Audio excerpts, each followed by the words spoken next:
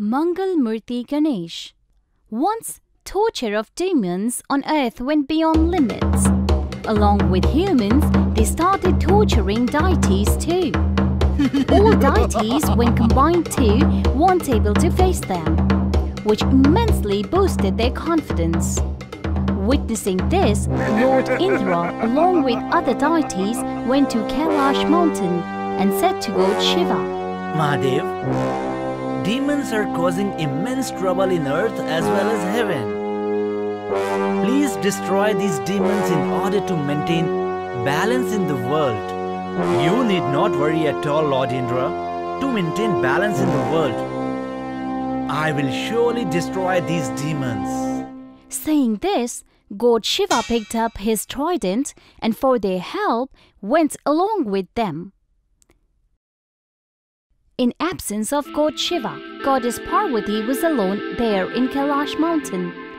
While going for bath, a thought came into her mind.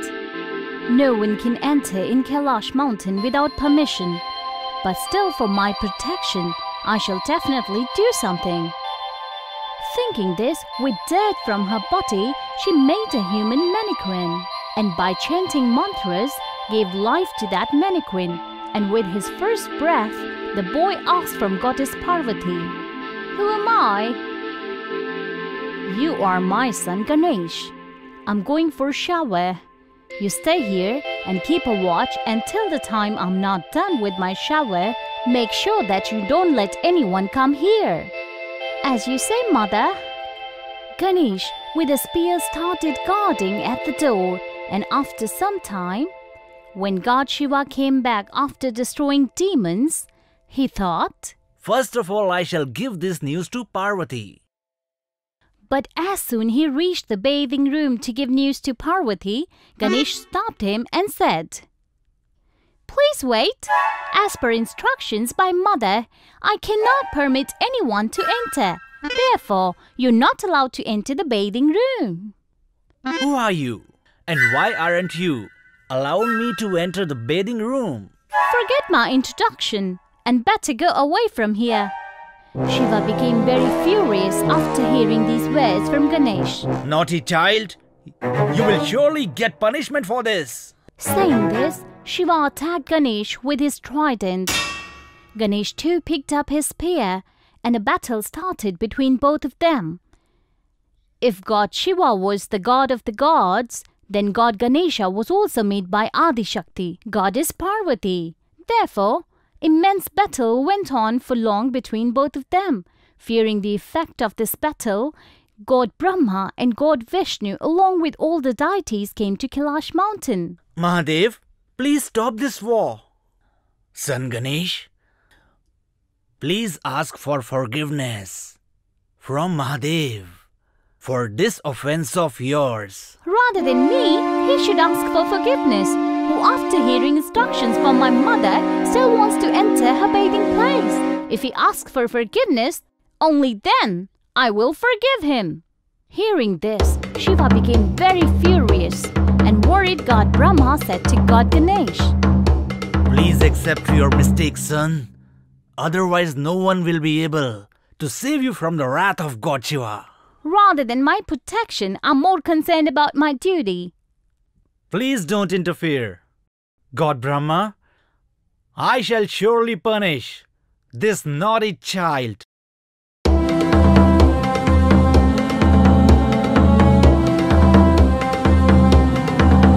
With the attack of the trident, God Ganesha's head got separated from his body. "Mother!" And flying over the sky, it fell on planet Mars. On hearing groaning voice of God Ganesh, Goddess Parvati came out from her bathing place. She became very sad by seeing dead body of Ganesh lying on the floor. She cried and said, "Son Ganesh, Mahadev, you've done this very wrong. Make my son alive again." Out of anger, you have done a very wrong act. Therefore, you have to make Ganesha alive again. And by now, Shiva's anger also subsided. He said to Goddess Parvati, My dear, due to attack from my trident, his head had fallen on the planet Mars. And to tell you the truth, chopped head can't be matched with the body again. So please forgive me, my dear. It's impossible to make Ganesh alive again. Hearing this, Goddess Parvati became very furious. Mahadev, if my Ganesh isn't alive again, then out of my anger I will burn the entire world. On this, God Brahma thought for a while and said, Mahadev, we can make Ganesh alive again. Head of a boy who hasn't been chopped by our trident, we can fix it with the body of Ganesh.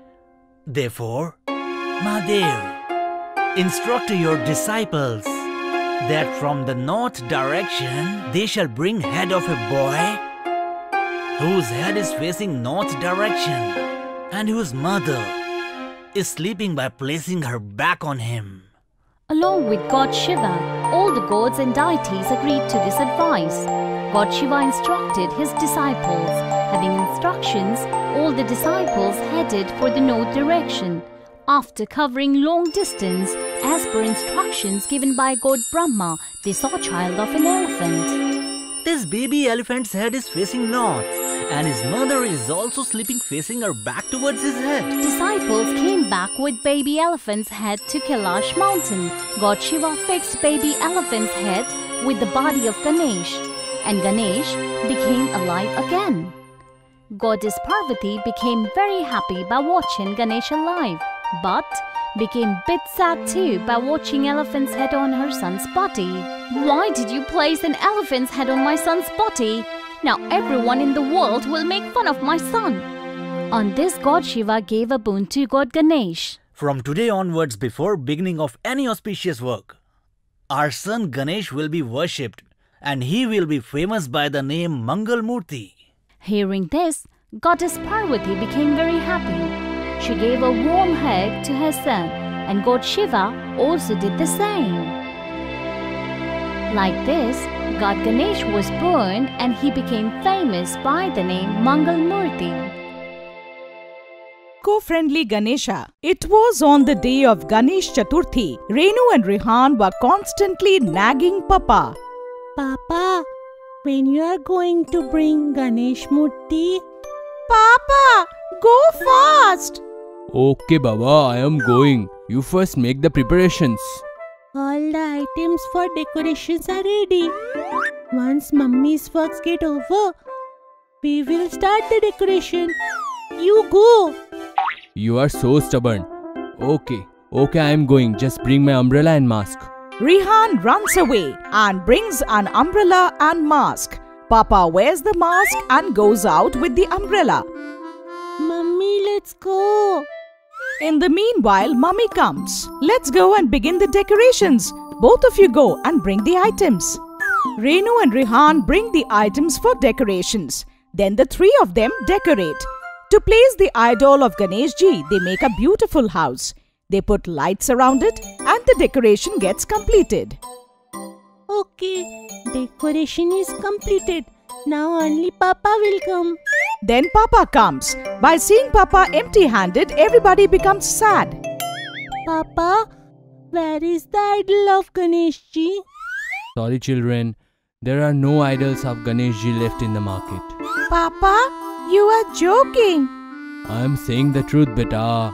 How is it possible, Papa? Son, due to the lockdown, only few idols may have been made, and due to this, all the idols may have been sold. Listening to Mummy, Renu and Rehan start crying. We are going to our room. Now we will never come outside. Renu and Rehan go to their bedroom crying. Since morning they were so happy. Oh, their heart is broken. Now what we can do? There was no idol left for us. And all of a sudden, Mummy gets an idea. I know how to make them both happy. You come with me. Okay, but where? You come with me. Mummy takes Papa outside where there's a small garden. In the college, we were taught how to make eco-friendly Ganesh. Wow, this is a good idea. Go and bring some mud. Papa brings some clay. Mummy cleans the clay, then adds water. And Papa and Mummy together make the Ganesh idol. Oh wow, it's been made beautifully. Let's go. The sunlight is also good. Let's dry it. They place the idol in the sun. Okay, I will make the modaks now. By then the idol will dry. You take out the colors from the storeroom. We will paint the idol. Mummy goes to the kitchen and prepares modak. And the modak gets ready. Come fast, the idol is dried up. Colors are also ready. Shh! Lower your voice. I will give surprise to children. And they paint the idol. Wow! Go and bring the modak. I will call the children. Then Papa runs towards the kitchen. Rehan, Renu, come outside.